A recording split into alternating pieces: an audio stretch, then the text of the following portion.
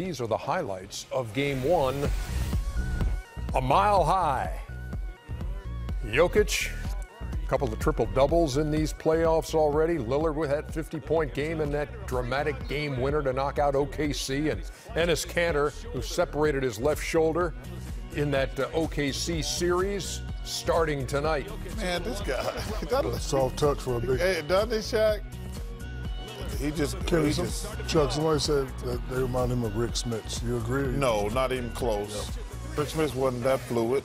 Dame Lillard, no, a couple of threes there, and then Paul Millsap, who had himself a big first half. Oh, that's right, you did. You did. I said Yao Ming. Millsap working on Mo Harkless. He too little. Oh, yeah. Next time, bring more.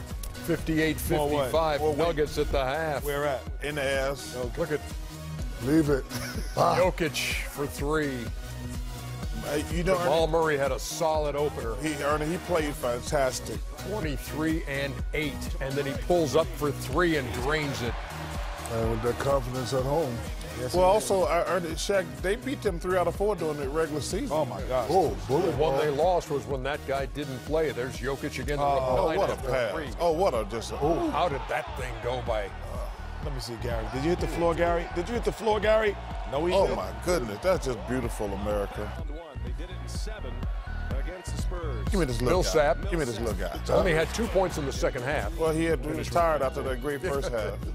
Lillard straight line to the hoop. I like the way that they were taking away Dame's three. Okay, Stop Joker. the ball. Okay, Joker. I didn't think this was a flagrant. What? He reached at the ball. Come on, he slapped him in the face. You can't miss. That's accidental contact. That's accidental, You Shaq. can't. Good call, Shaq. You can't referee intent. Mason Everyone can Plumlee. say Well, intent matters. Everybody would say it's accidental. No, I no, didn't no. really mean to elbow him in his face, Joel Embiid said.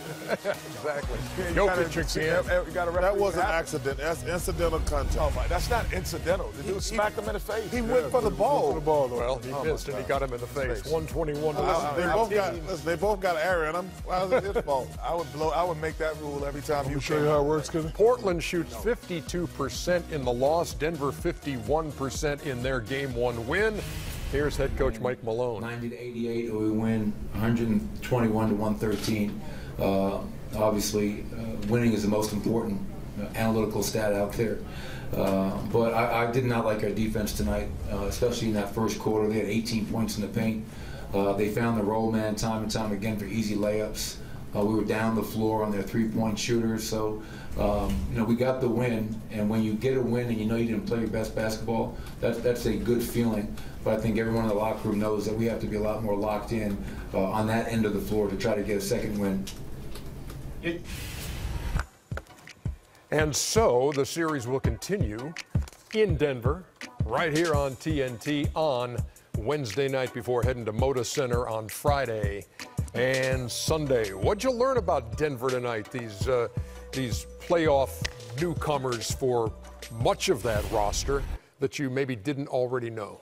Nothing really, honestly. This is, like Charles said, you said honestly, 3 out of 4.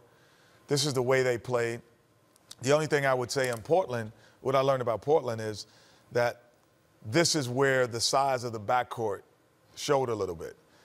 They weren't able to defend the backcourt of Harris and Murray. They were able to get their shots off comfortably. Against San Antonio, I didn't think they got their shots off as comfortably because of the size in the backcourt that the Spurs possessed, bringing in all of those guys to guard those guys. I think that was a difference. Also, I think Damian Lillard probably will say, I was a little too aggressive driving the lanes on pick and rolls. They were doubling him, and he was trying to split it every single time. I think he'll pull back on the pick and roll and maybe not be in attack mode, trying to dribble through the double team. A lot of people thought because Denver was in the Game 7 that they would be tired, but we know that doesn't matter. You're right. We know that when you play every other day, you're still in rhythm. I thought they had great rhythm tonight. They played well. I like how Millsap asserted himself. Everyone knows that Jokic and Jamal Murray, that's the 1-2 punch. But when you can get others to come in and give you higher numbers, it's almost a guaranteed win. So Millsap came out and played tonight. And I have a question for the panel if we have time. Yeah. Well, Shaq and Charles, when you lose a Game 1 and you have to stay in a city for 48 hours for Game 2, like this is happening all the time, Was that an advantage for you guys or a disadvantage? It was an advantage for me because you all know I'm sensitive. So I would go out and look for people to make me more even better. Like I walk around and people go, you went 2 for 19 from the free throw line. So it would just eat me up. And like I wouldn't do all the crazy stuff like go out during the regular season. I'd just go out, look for people to say something to me and just get real pumped up. Watch you guys, watch Chuck talk crazy.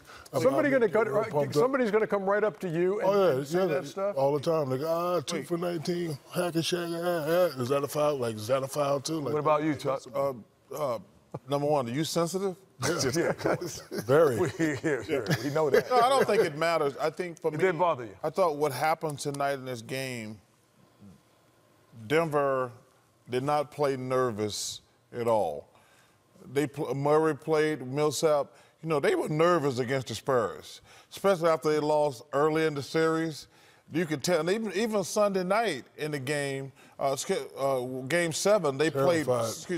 They were very nervous. They didn't show any nerves tonight. Yeah, is that a function of winning a Game 7 over a San Antonio team and then saying, okay, we're at home and let's say. But that was the one thing I told you. I told you the same thing about the Golden State Warriors when they had Game 6 against the Clippers.